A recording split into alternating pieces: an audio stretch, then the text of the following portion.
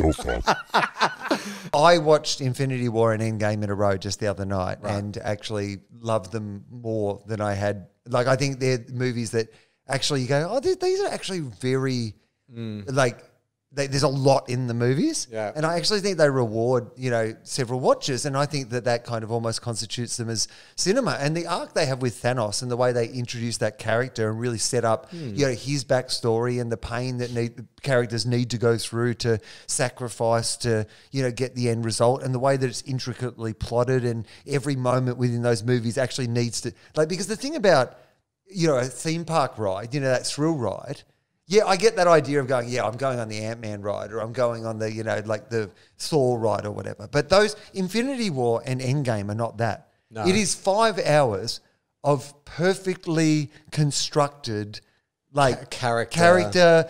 And often you only have a line or two to service that character and their relationship, but also move the plot forward at the same time. But and to me, that's cinema. Is it? Or why not? You're describing storytelling. That could be television. But what constitutes... but if this was television, it would be a series of Breaking Bad, in that the way that it's so intricately plotted and every bit of it kind of pays off at another time. And, there's not a moment, I think, in Infinity War and Endgame that's really wasted.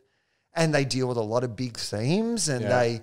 characters have to go on all sorts of different journeys. So what differentiates that from... Because here's what I like, and by the way, I love Scorcese, some of my favorite films.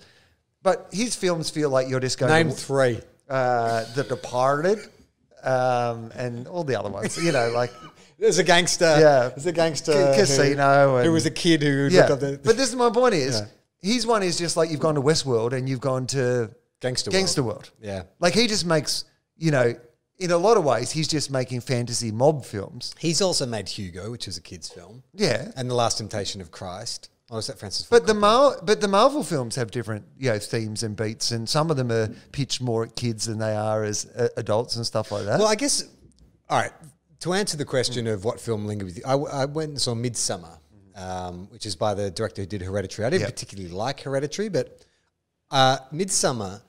I don't know if it's a perfect film or what it is, but it stuck with me for so long after I saw it because it was so unique and odd. And I felt like what I was seeing was a very specific point of view of a director, like an auteur. There was imagery in it, there was themes in it, there was things in it that to me felt unpredictable, felt unique, felt very specific. Whereas I feel like with a Marvel film or a franchise film, you know what you're going to get. Sure, they are intricately plotted stories and these characters come and they arrive and they all serve a function, but you kind of know where it's going. That thing about superhero fatigue is someone is down in the luck or turned their back on society, then is offered, the special powers, they must learn to deal with the powers, a villain opposes them and that villain is the inversion of who they are and blah, blah, blah, blah, blah. So that's what I feel like Martin Scorcese was saying, was they're fun, but that's what, on a roller coaster. That's not what Infinity War and Endgame are, because I think there is lots of surprises in them, and they are non-traditional to the superhero format. Are they? Though, yes. Because the good guys win and the bad guys lose. If you're on a roller coaster, it feels like you're going to die. Yeah, but you won't in the end. Spoilers, but if you do the Sydney to Hobart, you may die. Some of the good guys die, in Endgame as well, but right? the good guys win in general. But they lost in the first one. Well, we all knew this was a sequel coming. Yeah, but you're saying, they lost. They have the big battle, at the end of Infinity War, and then they lose. Yeah. They still lose. After it seems like they're going to win, they still lose. And, that thought process, the villain has a actual motivation, which is one of those things where I go, it's not like they've just gone, he's a bad guy. Yeah. The villain has a motivation. He believes that the best way to save the universe is to halve the population. And if you look at the planet Earth right now, literally the number this one... is where Will's manifesto begins.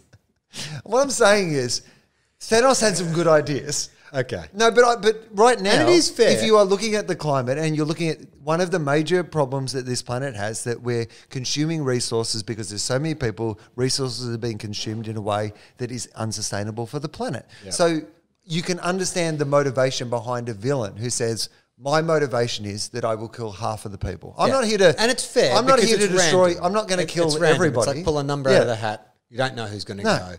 I'm not motivated by enmity or like I'm not here to kill everybody on this planet. I'm not some blood. I have a motivation, which is that I'm going to kill half of everybody so the universe can survive. And I love punching people. And if I have to karate kick some people, I love punching people.